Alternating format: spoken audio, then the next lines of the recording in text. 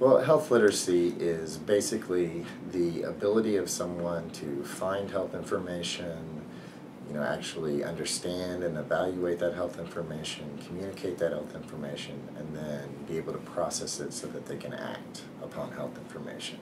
That's kind of the traditional definition of health literacy, but that's now been expanded, so it's not just those individual skills, it's also how well the system kind of supports individuals and with those skills and meeting those challenges, because our health system places a lot of very high demands, and they present information in very complex ways that can make it difficult for a lot of people to actually use those skills.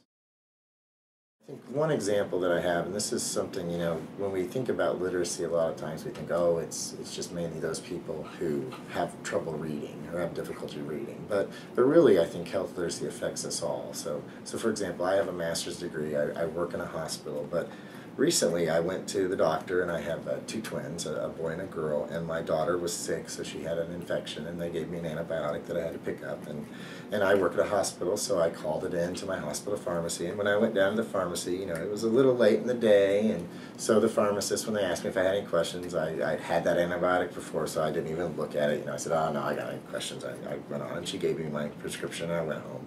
And when I got home that night, I looked at the label, and the label said to give 2 teaspoons by mouth once a day. And so I looked, and I noticed at first that my hospital gave me 2 of these little cups. That abbreviation, they said, oh, I'd fill it up to the 2 TBS. So they would have given my daughter 2 tablespoons instead of 2 teaspoons. But meanwhile, I'm trying to look at this cup and trying to figure out how to do 2 teaspoons with the cup. There's a 1 TSP, and there's a 1 TBS, and there's one that says 1 DSSP, which I didn't know what that meant.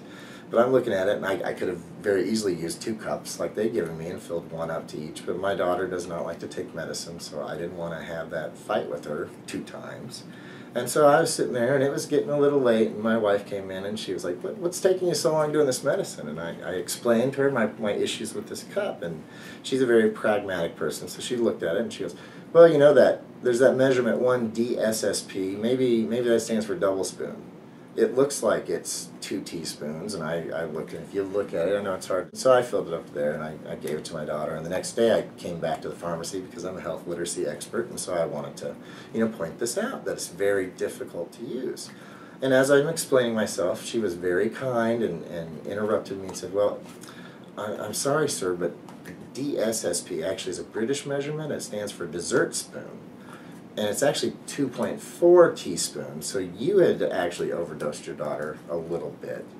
And so that was, a challenge that, here, and to me, this cup then represents health literacy in so many ways. One, we've got measurements on here that we don't acknowledge in our instructions. We don't tell people the abbreviations, we just tell them spelled out. And if they don't know those abbreviations naturally, then they're bound to make mistakes.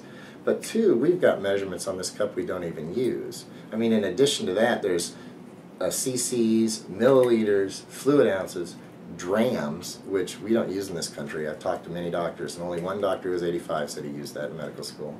So drams we don't use, but it highlights that, this cup was made for the global market, and that's what it was created for. It wasn't created with that end use in mind. And those end uses, when the patient actually gets these things, and all of our healthcare products are like that, we create them for the market to be sold, not necessarily for that patient use. And it highlights those challenges that we have then, because we don't recognize this. And it wasn't until I was actually talking to a nurse about this that she pointed out, all that they would have had to do was recognize that issue and point out to you that 5 cc's equals 1 teaspoon. And so you just need to fill it up to the 10 cc mark. And had they had a Sharpie, they could have marked the cup for you.